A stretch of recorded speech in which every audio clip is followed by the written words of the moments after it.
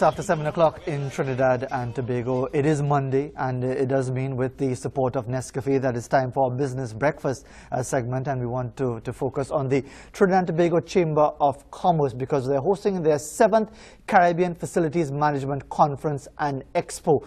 They hold it every 2 years, so it's biennial. Therefore it is something that is of great importance to them. It aims to examine ways to integrate facilities management plans with corporate strategy and how to forge links with national level first responders and emergency systems. If it sounds very technical, our guest is going to break it down for us and give us more information, because the conference will also include a combination of sharing of formal best practice knowledge, real life examples and scenarios. Well, as I said, to put it all in context, we're joined by 3 personalities to give us information. We have Mr. Edward KACAL, who is the chairperson of the Chamber's Facilities Development and Management Committee. We're also joined by AKYEAN MATHEWS, who is closest to me. She's the member of the International Facility Management Association, Trinidad and Tobago chapter. And also with us is SALANDY, a member of the International Facility Management Association, Trinidad and Tobago chapter as well.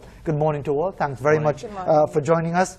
Thank you for having us. After such a lengthy introduction that was longer than Michael Holding's run-up in his glory days, let me ask Mr. KACAL to bowl the first ball in our discussion this morning, because we're talking about the event that's coming up on September the 18th and 19th. It's held every 2 years. It's going to be at the Hyatt Regency, indeed, essentially, why would you want to see people attending this particular event, Mr. KACAL? Okay, we have been seeing more and more natural disasters as well as man-made disasters affecting us or having the capability of affecting us. So with climate change, we've seen hurricanes becoming a little more erratic. And sadly, we see what is going on right now in Bahamas with Dorian. Yeah, completely destroying Bahamas. It defied the models. The models did not expect a Category 5. We are at the edge of the hurricane belt, so we are at risk. What we saw last year with the floods, which tend to accompany hurricanes, is that we are not prepared as a country. Our focus is not on the national level so much, but more on what can we do as organizations, as companies, government organizations, schools, homeowners, to protect ourselves, to plan, manage the disaster as it's happening, and recover quickly. Again, earthquakes was another example. We had a fairly bad one last year. The experts say that was just a wake-up call. One day we could get a much worse one. So how do we prepare ourselves? How do we recover quickly? And we saw a lot of different scenarios play out last year where there was damage. Most people kept it quiet. We had the flooding of October last year. Major flooding that people still are recovering from. Fortunately, a lot of businesses did escape, but that could change. And the fact is, once people can't get to work, it does affect business as well. So how do we, as organizations, take care of ourselves and plan better for these things? Because we don't think we have a culture of planning and preparing properly for these disasters. And we'll get these specifics about the actual event, how people could register, and the deadlines and so on in a moment. But let me bring in our other guests as well for their perspective. Ms. Matthews, why is this important? Again, it sounds like the usual stupid media question, why is this important? But many people will say, well, we have other priorities. We don't have to worry about Hurricane Dorian because we're safe. We don't ever get hit by a hurricane, and the floods last year was because they didn't fix the drain and so on. Those are not major issues. Why is such a conference important, especially for the business community? And you hit it on the head there, because we feel we're safe. Natural disasters, the question is it the new normal? And we're seeing that it is year after year. The impact of natural disasters is becoming more real for us. And the only way we can recover quickly is by preparing ourselves, preparing our organizations, preparing our facilities, making sure it's ready and able to withstand the risk and the exposure of such disasters that occurring, so that our business can continue at could recover and continue quickly. The culture is about complacency, in a sense. We feel, as you said, it never happens here, or the possibility or probability of it happening in Trinidad and Tobago is quite slim, but we don't have control over those natural disasters. All we can do is say prepare, plan, and recover. And you know, Ms. Salandi, maybe the average business person might say, my biggest threat is bandits breaking into my place rather than a storm or a hurricane or earthquake or whatever. My business is likely to be shaken up by thief breaking into my place and so on. So they may argue, well, that is more of a priority than considering all of the integration of systems and structures to assist in the event of natural disasters. Well, that's why we want to create that awareness that, you know, emergency preparedness and business continuity are key critical areas that we have to pay attention to. We too often have a complacency attitude. We wait till the disaster is actually on us, and then we run in helter-skelter into the supermarkets and trying to get this and trying to do this. And, you know, everybody is not sure who are the first respondents, what do we do?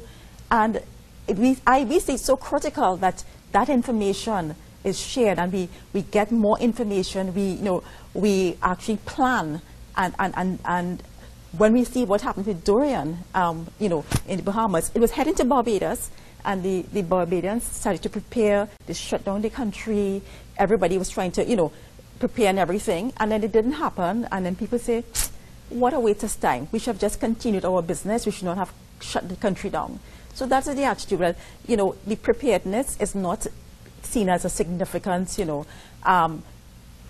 thing to do. And I think that we need to change that whole culture, that whole thinking. We need to really look at, you know, in light of what is happening every year, all these disasters are happening, we have to be prepared and you know, go through the necessary drills and training and everything we need to do to put in place so that, you know, we can have business continuity in the event of a disaster. And while we're continuing our discussion, Mr. KACAL, as far as the event that's coming up, September 18th and 19th at the Hyatt Regency, what is the basic information as far as registration, deadline for registration and so on, if people want to be part of this particular event?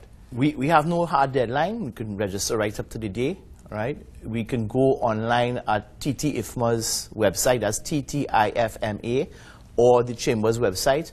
Both of them have direct links to be able to register. The TT-IFMA, you can actually register online, or you can call the Chamber and ask for Sherilyn. But the easiest way is to reach out to us at TT-IFMA. We're on Facebook, we're on LinkedIn. The Chamber's on Facebook and LinkedIn either as well, so you can just reach out and send a message and or call. And because you've been hosting these events every 2 years, yeah, are you seeing a difference, a change in attitude, or is there still a level of complacency that is cause for concern? I think we have seen a change. So this is the first year that we focused on disaster management. Prior years we focused more on how do we get public buildings looked after better, how do we raise the general awareness of the industry and the profession. And I think we have seen a lot more. The term facilities management has now become part of our language. We start to see people advertising for the positions. We see even government campuses and buildings fleshing out their facilities management departments. We do believe there's a lot more that could be done, but we do think that we may have played some small part in developing the profession in Trinidad and Tobago. And Ms. Matthews, is IFMA playing a specific role at the event that is coming up? And tell us about it. It's a collaboration, actually, between the International Facility Management Association and the Chamber of Commerce. We've held independent conferences before, but we felt to create greater impact in the facility management industry, we felt it's better to collaborate with such a significant topic that we're dealing with that impacts every industry.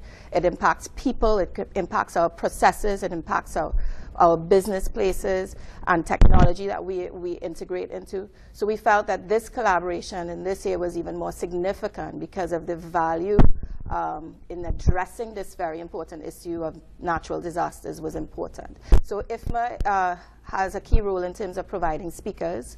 We have the chairman of IFMA, who is also an executive of AT&T International, who will be one of our featured speakers.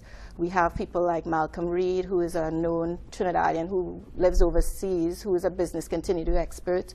So we have been playing a role in terms of bringing these key experts together to bring value to the attendees and really bring practical tools that we can apply in our jobs to ensure that our businesses, our facilities are properly planned and prepared to recover quickly from a natural disaster. And you know, Mr. Salandi, that's what some business people might be saying. I hear what you're saying, that is important, but why I must give up 2 days to come and see it in this guava season? You feel like, am I going to get value for money? Am I going to actually benefit? What's the sort of discussion that's going to happen at the, what sort of agenda are we talking about? From the leaders in the industry, from stakeholders, best practices, lots of information coming up in terms of, you know, your preparedness, how to prepare, your risk assessments, insurance, aspects of insurance, and a lot of information.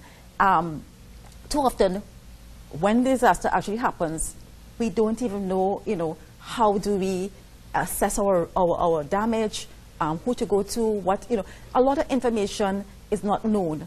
And in this conference, it's going to really, I mean, it's exciting because there's a lot of new information coming up. Will there be opportunity for feedback as well, for like a question and answer sort of things? Certainly. We will have sessions where, you know, there is that interaction with, you know, speakers and the audience. And those are key because they are divided in different sections. So it becomes more, you know, intimate. You can ask questions and get more, you know, get a lot of feedback. You know, Mr. KACAL, I mean, over the years, we're becoming more and more aware, slowly but hopefully surely, about health and safety issues. But even up to now, sometimes people feel a little stupid doing drills. You know, you're doing the drills and then people are watching and say, this is going to ever happen here? What are we doing, wasting time doing this and so on? From your own point of view, why is this, as a final point from you in relation to the event, why is this so very important? It sounds obvious, but for many people it doesn't seem as obvious as it should. The thing is, a disaster can happen. Last year we had an earthquake and it happened just after work finished. If it had happened at 3 o'clock in the afternoon, it would have been a different story. We would have had to evacuate all the public buildings and it would have been just like a fire evacuation. The interesting thing about what happened last year is that even some pretty sophisticated businesses, when we came to do repairs in the buildings, realized that they were underinsured or improperly insured. And they didn't even realize that and were shocked. And therefore, even the best businesses can learn something in terms of how to prepare better. Yes, people find that drills are annoying, but it can happen. Something can happen. And if it does happen, then you ride through it much better. It's just like putting on a seatbelt in the car. You don't crash for 5 years, but the day that you do crash, you are prepared. Indeed. And I mean, that's what we're saying. Put on your seatbelt. And you see the chaos that prevails with the slightest thing that goes on. That's right. A water main bursts, you feel like the whole country shut down because traffic is backed 8 hours up. of traffic, yeah. Indeed. But it is something very relevant. Yeah. And 8 hours of traffic, even without a police day of policing, which we all remember from 2013. But before we wrap up, let's remind you, it's the 7th Caribbean Facilities Management Conference and Expo, September 18th and 19th. At the Hyatt Regency. You can go to the website to get all the information of the chamber. They're also on Facebook as well. Or for dinosaurs like myself, you could also call. You can still dial 7 numbers and reach somebody. 637-6966, 637-6966, extension 1228. That's 637-6966, extension 1228 for more information on the event. That's just about 2 weeks away from now. Thanks very much for being with us this morning, and let's hope people really take advantage of this very important conference and indeed make us even more aware of the need to be prepared for the disaster that will certainly happen at some time or the other. We'll be right back here on Morning Edition.